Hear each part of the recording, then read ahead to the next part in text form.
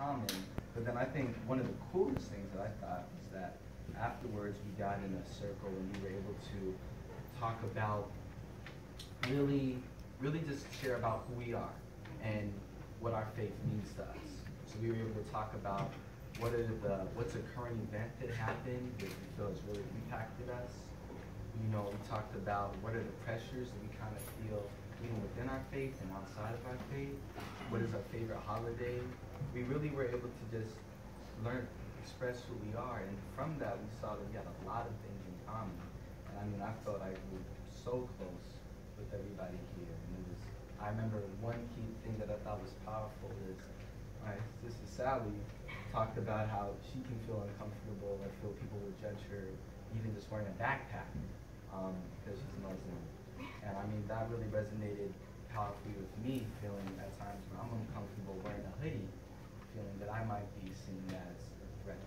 So I was really able to connect with a lot of people, and I was really able to connect with everybody here.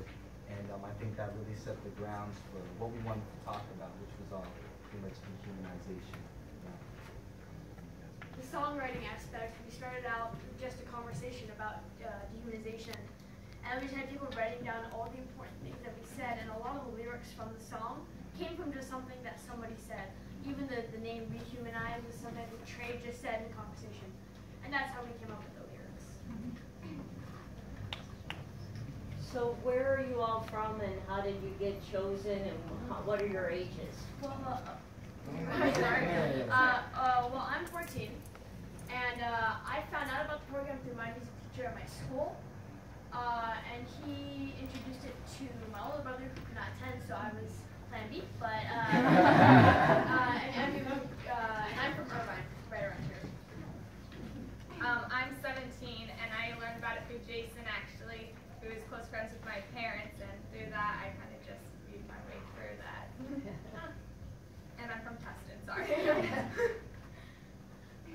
I'm 19, and I learned it from Jason and my family because we're all really close, and they really wanted me to participate in this, and I don't regret doing it. And yeah, I love it, and I'm from Tustin.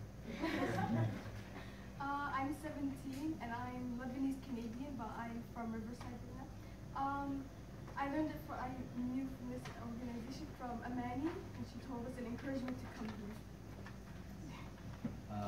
I am 17. I'm actually currently studying at Soka University of America. So, yeah, okay, cool, yeah.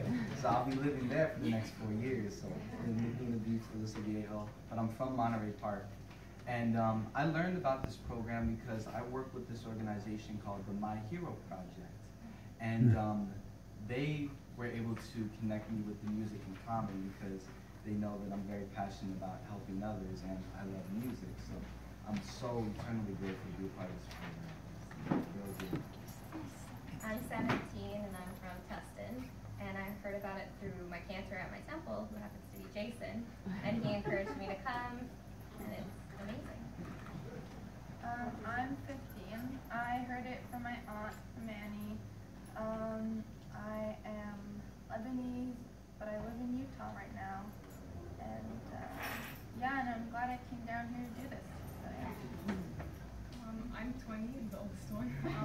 I'm also Lebanese Canadian, and I live in Riverside because Sally's my sister. I also found out about this through her aunt Amani.